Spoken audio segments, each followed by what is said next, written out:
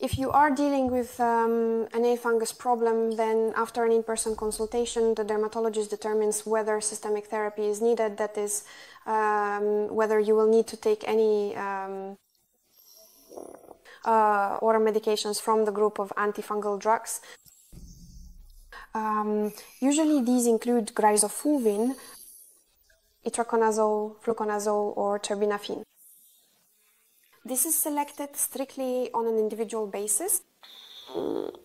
The use of topical antifungal medications is absolutely necessary.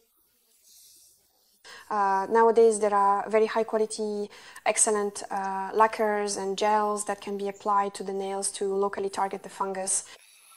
They are often combined with urea or salicylic acid.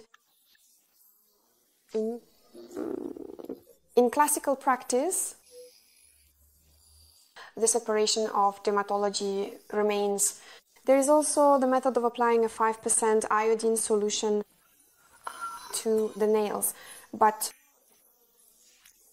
it is sometimes used as a home remedy for treatment. This makes sense as part of a comprehensive treatment plan. Nowadays, there are excellent medications that effectively deal with fungi. And of course, this is just one of the options. It cannot be the sole therapy for this condition. So it makes sense to consult a dermatologist and quickly resolve this issue.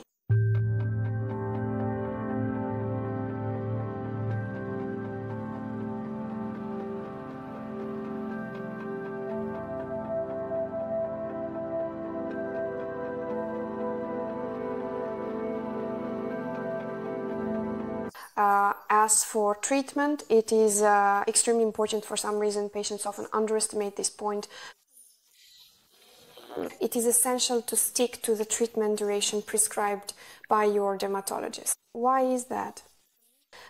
Because if you use the prescribed medications for a shorter period, you will almost certainly experience a recurrence. The success of fungal treatment depends about 90% apart from properly selected medications on whether the patient follows the treatment schedule. If the patient follows directions and completes the course, typically 1.5 months, depending on how severely the nail plate and patient's condition are affected. Extremely important. This must be taken into account. Never stop the treatment before your doctor tells you to. The duration of treatment is 90% of success, in addition to the correctly chosen medication.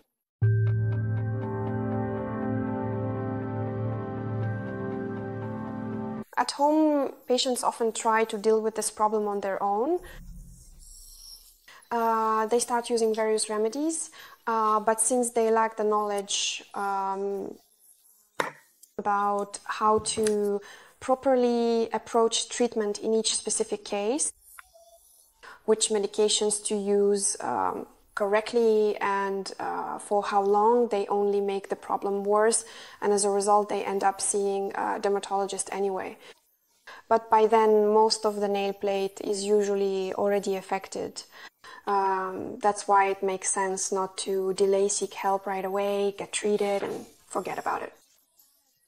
Another thing is that nowadays women actively use gel polish coatings. And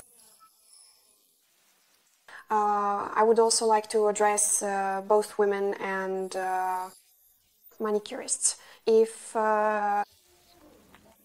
you notice white spots on the nail plate or any changes, it is necessary not to cover them up, but to refer the client to a dermatologist, because many people just cover it up with a manicure. It becomes invisible, these changes. And people come in when the situation is already really bad. Honestly, this is a real scourge of our time, so I would like to emphasize this point. It makes sense to seek help right away.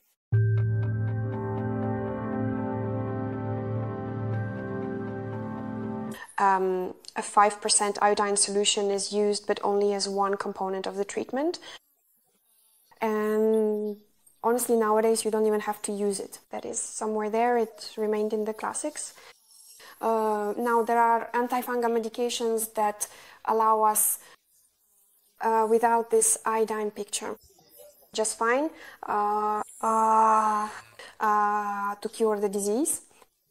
As for apple cider vinegar, hydrogen peroxide, and so on those images you see online about treating fungus with folk remedies, well, that doesn't help, it only drags out the process.